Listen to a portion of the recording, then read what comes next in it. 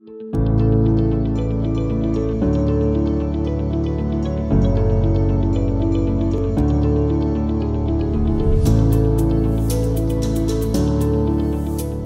you, Andy, for joining me. We've got a few questions to go through today, so thanks for finding the time.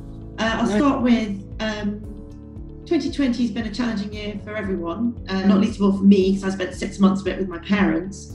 I suppose we've been really lucky that the European tour has actually been able to continue. How have you found it? You know what? I think I'm one of the few that's probably come out of it better off, if that sounds silly, really. You know, I've never really spent a sustained period of time at home with the children and the kids. It's just nice to have that, you know, 2-3 months basically at home with them and spend such a sustained period at home. But also for my golf game, I can't really remember the time I really took 2 months off playing tournament golf, and it gives you, you know, such a long time to reflect on, you know, things that are going right, things that are going wrong. And my last event was the Qatar Masters, and you know, I made an absolute hash of the weekend, and I've come home and I've sat on that and dwelled on what I did wrong and how I was approaching the game and how I was just striving for, you know, this one outcome of the win. All I wanted to do was win, win, win. But then when I got myself in the position, I couldn't get out my own way, and it really took me, you know, having that time off to realise and reflect of what I was doing to myself in them positions. And you know, I've come back out the other side of it, and I feel, you know, totally freer. I can feel like I can just play golf freely. I feel like a better person for it as well. So in a roundabout way, it took a world pandemic for me to realise how much of an idiot I was being on the golf course, really. So yeah, I'm quite grateful for the time to spend with my family and realise, you know, the mistakes I was making on the golf course. Oh, that's great. I think loads of people had time to reflect, actually, and just sort of reassess priorities as well. So that's interesting that it translates into sport as well. And so for you, a global pandemic once every few years, just to, you know, hone the skills, meet the family again? I'm hoping, you know, the mindset I've got for quite a long time. I'm not going to lie, I was quite happy when the government announced the kids could stay at school. So, you know, this lockdown's a little bit easier with the kids being at school compared to last time with homeschooling. I have a newfound love for teachers and respect for them having to teach them at school, because homeschooling, that was that's as tough as it gets for me. Yeah, a lot of our staff found that as well. And you've been invited to play in the RSM Classic in the US. And what does that mean, that invitation or that achievement mean for you? You know, obviously extremely proud to be an ambassador for RSM, and extremely proud to be going into that event representing RSM. And they've always wanted to go and play the RSM Classic, but you know, it's always clashed with DP World at the end of the year, and it's an event I can't miss for my European Tour schedule. So I'm really, you know, chuffed that I've got the opportunity to go over there and experience it, and you know, looking forward to giving myself a good showing and do the RSM team proud. Oh, good luck. So for me, golf was literally a saving grace during lockdown, because it was one of the first things you could go and do. It got me out of the house for a good 4 hours minimum, Saturdays and Sundays if I needed it, when I was with my parents. So I played quite a lot of golf. What did you do? That's your day job, so for me it was an outlet. What did you do initially when actually you couldn't get onto courses? How did you keep healthy physically and mentally in those first few months? Yeah, I did a lot of running and listened to a lot of audiobooks while I was running. It really helped me, like I say, clear my mind and, you know, kept me sort of sane in a way, because, you know, I think that's the first time, you know, anyone in the UK has really had to be forced to be confined into their own sort of space. And it, you know, it's not a nice place to be. You know, you do want to go out and do things, you do want to see people, you do want to be social, and it, you know, it's difficult when you are in that space and you are trying to, you know, I can see why people, you know, get a little bit, you know, down, a little bit depressed sometimes with it, because it is difficult. So, you know, I think being able to get back on the golf course and, like you say, have that 4 hours away where you could just take your mind off somewhere else. And you probably take 2.5 hours to mine, closer to 5, but yeah, wow.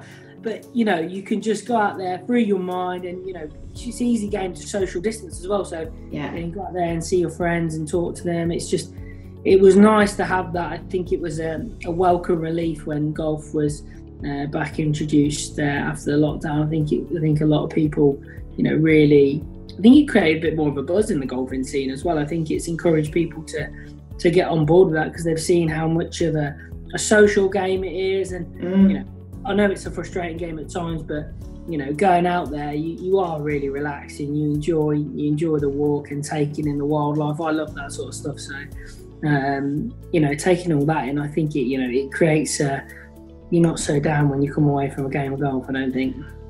And do you think, sort of perversely again, that the COVID or pandemic will help golf improve its image? It's got an image of a bit pale, male, stale, elitist, but I find it, I'm new to golf and I found it very inclusive, actually. So I suppose how does it bridge that gap? I think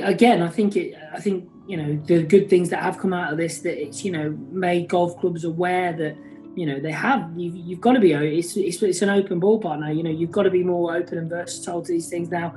You can't just be a closed shop and be that. You've got to be very diverse and encourage people to come and play golf. And if that means wearing hoodies on the golf course, with what's going on in the world, I don't think wearing hoodies on a golf course is a really big deal right now. I think in any way we encourage kids or ladies, anyone to come out and play golf. I think it's just good for the game of golf to see how wonderful game it is. And I think the best thing about golf is the friends you make, and through it I've got hundreds and hundreds of friends all through golf, and not necessarily on tour but just playing in general as a kid. And I think it bonds a great friendship to make golf, and I think the lockdown's done its good, and it's opened the doors to everyone, which it should be. Fantastic. So I went to the Race of Dubai last year with Edgar, the European Disabled Golf Association. So went and walked the course with, I think they had 8 players out in the field from the Disabled Golf Association. I don't know if you saw them, have you seen any of the Edgar stuff that we're involved with? Yeah, no, of course. I've managed to play a few practice rounds with Brendan Lawler, who's, Yeah, fantastic. Yeah, and I'm not gonna lie, I played with him at the Belfry this year in a practice round, and if that golf course wasn't wet, the lad would have competed with us, no problem. It just got a little bit wet and it was a little bit too long. But on a firm golf course, I have no doubts in my mind that Brendan can compete with all of us. He's a talented boy, and it's fantastic to see. Again, like I say, if anyone's come from it, golf should be open to everybody. It shouldn't be elitist or anything like that. We should all, whatever it is, it doesn't matter. We should all just play golf, and that's the be all and end all of it, isn't it?